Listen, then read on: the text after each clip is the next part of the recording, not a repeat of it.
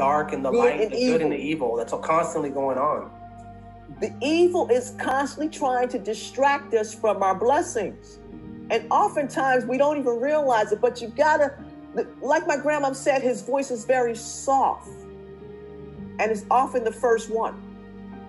You dig? And I had this conversation with Terrence Howard the other day because he asked me the same question from Empire. Yeah, oh my God. He asked me the same question because they want to know how is it that I learned it from a young age. And as my grandparents continued to teach me, as I got older, they would always say, I wish I was as spiritual as you when I was your age.